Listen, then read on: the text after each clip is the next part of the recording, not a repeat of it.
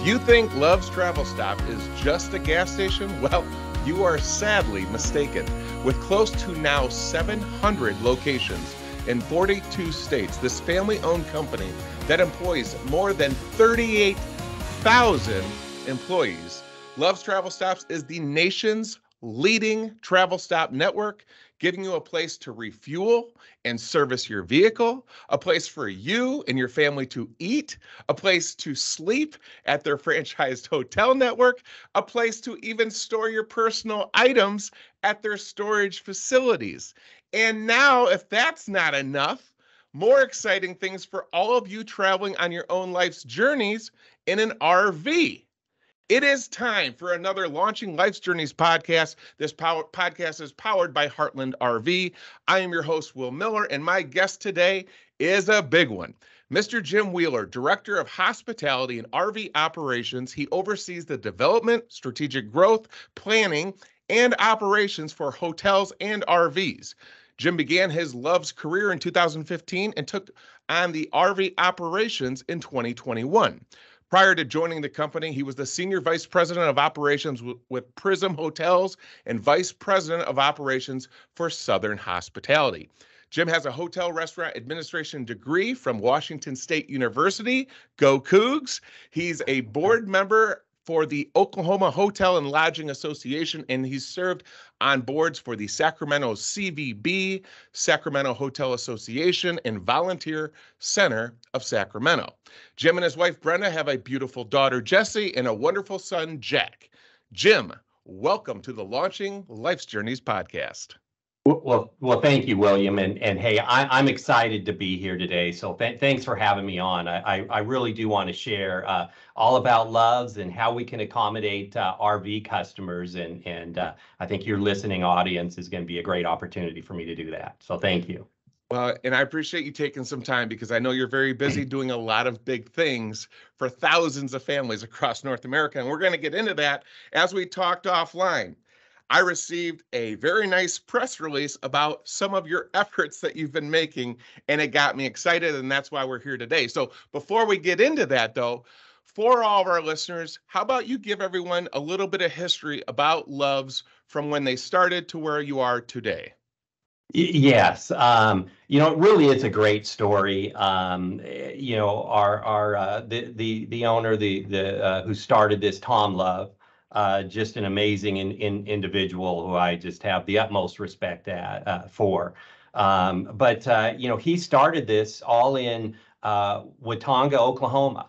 And it was a gas station that he purchased. And this was back in 1964.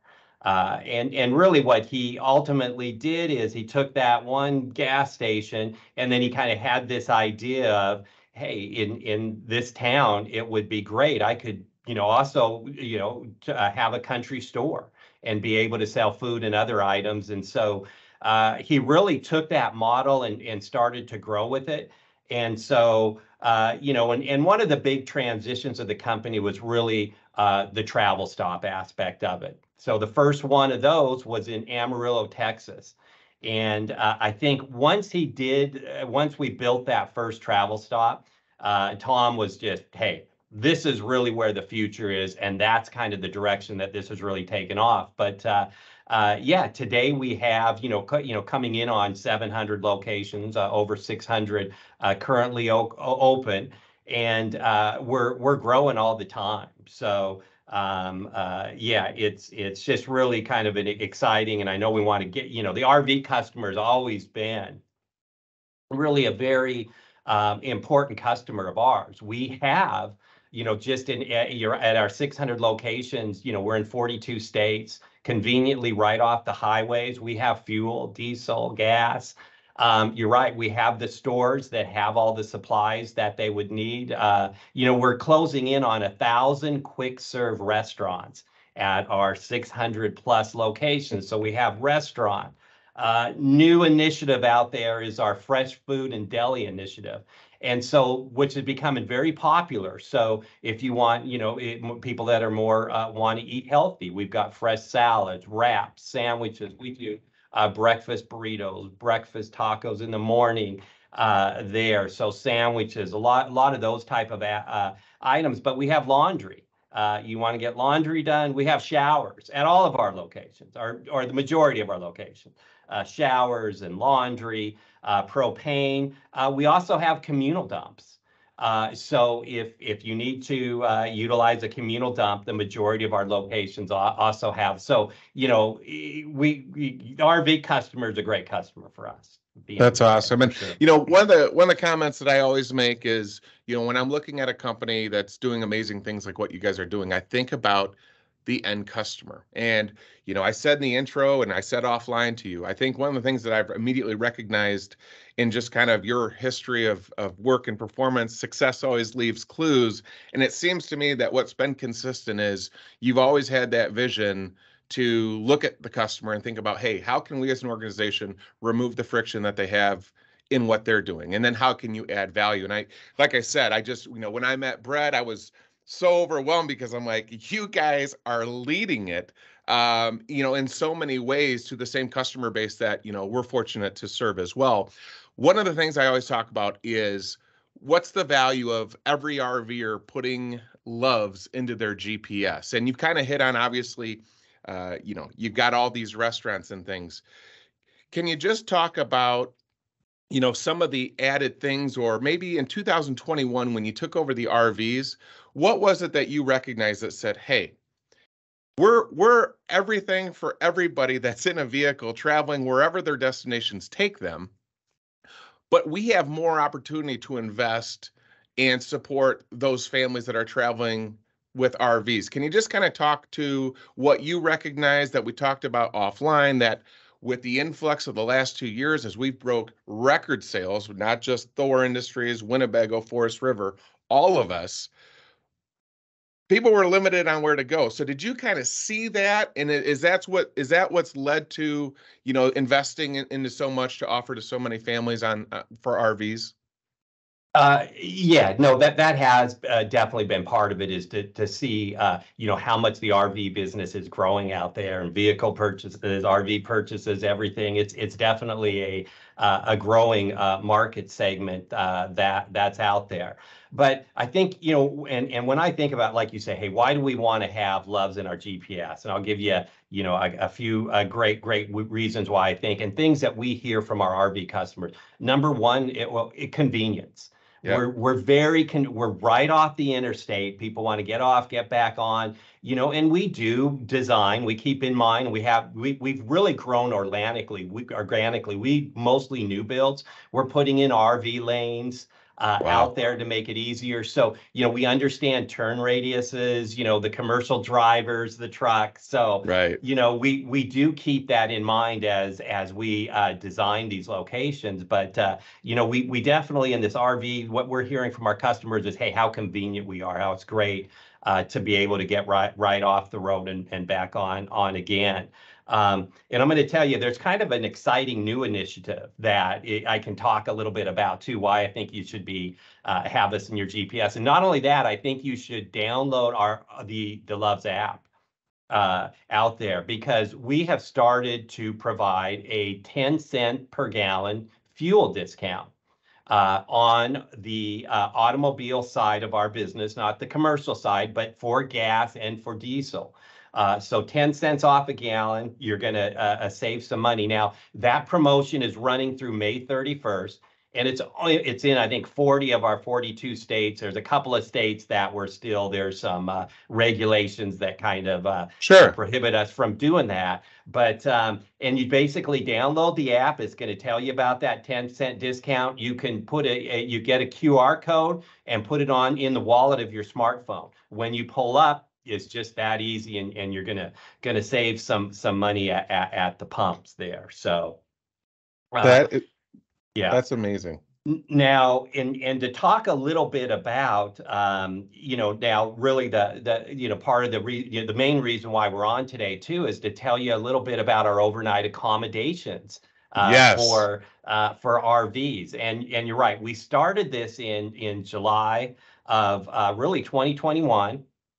In Guthrie, Oklahoma. So it was close to our corporate office here. And it has 10 parking spots there, spaces there that somebody can utilize and stay for a night or a week, or so that was the first one. And then at the end of that, by the end of the year, we had 6 of those open. And I'm going to explain a little bit about is we've got RV hookups, and then we have RV stops. And so we did a little different model numbers. So predominantly of what we have open today, so we have 30 locations total open today. And we with over coming in on 400 parking spaces at those. But the smaller the hookups, they're going to be anywhere from, say, 5 to 15 parking spaces. Sometimes they go higher. We have one that's as many as 25, but predominantly they're right there at the travel stop. I think you mentioned the automation. And so the way that we've designed this system is, and we do work with the Camp Life reservation system. But if you go on our app, again, a great reason to download the app, and you can reserve a stay right off of the app. Now, you can either book that a year in advance, or you could book it the same day. You could come on site, make that. So within the app, it does a redirect to Camp Life. Or if you go to lovesrvstops.com, you'll see our whole offering on there as well, all the locations that are open, and it'll let you book a reservation. So, it's all automated. You can do it from your smartphone, from your computer. Hey, even if you pull up and you pull into a pedestal, you can, there's a QR code. You can take your smartphone, and with the camera, it'll walk you right through the reservation. It'll let you know if that's available, or if there's another location that's available. So, everything is automated. Now, once you do arrive, and you'll receive a text message the day of arrival. That'll remind you. And then you also receive an email. And from that email, you just kind of click into it and say, check in. And once you check in, it'll turn on your utilities for you. Wow. And so most of our locations are full hookups. So we'll have the 30-50 amp, we'll have the dump, we'll have the water. Now, some locations may not have a dedicated dump to that space, but we'll have a communal dump at the travel stop. So you'll still be able to use that. We also have water available at the travel stop. But we're always going to have that 30-50 amp power at all those locations. But that's the initial RV hookups. Now, what's kind of the exciting part of it is we're getting into some of the bigger locations. We call Model 2 or a Model 1. And we opened our first Model 2 in June of this year in Cordele, Georgia. And at that location, it has 42 parking spaces. And then there's going to be a building on site.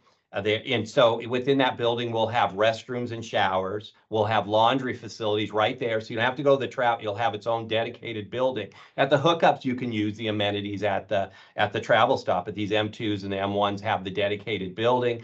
It'll also have labor on site. So we'll typically, based on occupancy, have somebody there, say, anywhere from 8 to 16 hours a day. At that location. But it will have things like, we really, even at our M3 locations, we try to put in picnic tables. At larger locations, we'll put in pavilions, 20 by 20 pavilions, where we'll have a gas grill that somebody could utilize. But, we know picnic tables are important. But at these, at larger locations on the back ends, typically we'll actually put in a fire ring. There too. So it'll have a dedicated fire ring. In Cordele, we have a splash pad, but we may try to have something for the kids. It could usually just going to be a kids kind of park there with some items for them to play on. But we've got pickleball, basketball. So we got the pickleball, basketball there for them to utilize. And, is a communal fire pit, because we know the RV community likes to get together. So we put a communal fire pit where they can gather around in a communal area. But we've got picnic areas and tables and And so, and in the office area there, they'll have some things that for rental, like a paddle for pickleball for playing that. And, we'll always have cornhole and different games like that to try to, really reach out to the community there. So now the M1, just quick, the biggest difference when we get our bigger models, now we have one that's going to be as large as 125 spaces at an M1. So we're just getting bigger.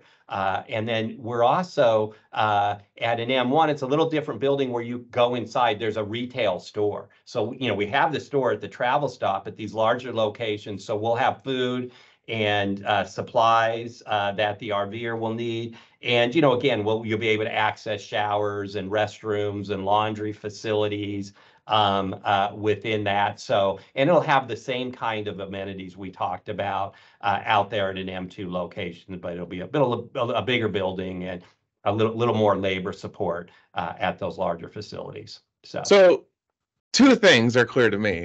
One, you've set a very high benchmark. And two, you've humbled me because we were feeling really good. We were one of the first to invest in technology to utilize post-sale for a better ownership experience. And as I've said, success leaves clues. You think about the capability of what technology can do, right? I mean, when I started my career, I'm young, I'm 40, going to be 42, but I've seen a lot too over the last 15 years. And, you kind of wonder, say, well, what is the limit? So like with us, our owner's app, it's free to download on the App Store and Google Play, and I'm sure just like yours. What we really wanted to focus on was what was the information that people need to have when they're traveling in their RV with their family. So they need to know their warranty information, so they have their VIN number registered. They can track monitor their warranty throughout the year. They can track and monitor parts. So if something happens, if they're arriving to a said Love's location, they could, have their shipment be somewhere in close proximity. So again, keeping them on the road, because the one big heartburn that I ask customers of how do we need to get better? We have to be faster at response and service so they can get back to enjoying the big investment they made with their family. With the influx of the last 2 years, obviously that made it a little bit difficult for two reasons. There was a shortage of places for them to go, and there was also a little bit of a shortage on service. So there was some delays there. So that's why we were really proud to say, hey, this technology that we are embracing and we're learning how to utilize and add more value to our customers. Well, you made me feel that big because everything that your app is doing, we've got a lot more work to do. So just to kind of give, again, the listeners a recap, they can have full automation and booking on the app. You're giving them through May 31st, 10 cents off a gallon. Hint, hint, every one of you download it now. Obviously you had mentioned convenience. I have to believe that you have some kind of a GPS where they can search by location as they're traveling to a given spot. So is there any other things that are on the app that we just want to let people know, again, what they're going to be able to see? Is there news updates? So if you're breaking ground on another location, will they be able to see the news of what's going on with Love's?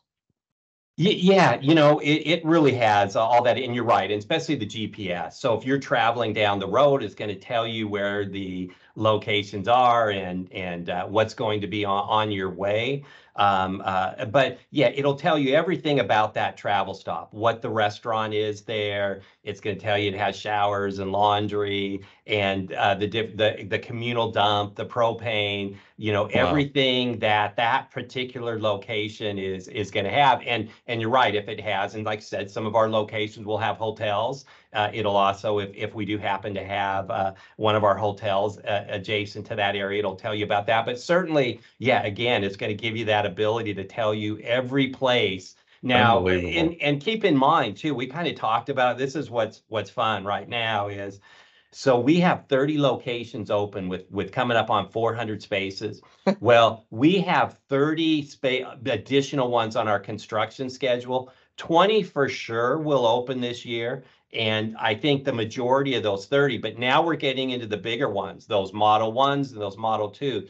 So we're going to go to nearly 400 to 13 to 1,500. We're going to more than quadruple the number of spaces out there. And, right now our real estate team is not stopped. They're continuing to kind of fill this in. And so currently we're actually in the 30, we're in 19 states. But we figure we will be in 27 states just by the end of this year with all those parking spaces that are available. And you can book a reservation. I think it's up to a year in advance. But Wow. yeah, that app, and again, that gas discount is great, and hopefully first time I think we've really started to do that. And I think you'll see those kind of offerings more. It could be extended, it could be seasonal, it could be a different rate that's being offered out there. But yeah, that's really a great reason. I know personally, I I like taking advantage of that discount.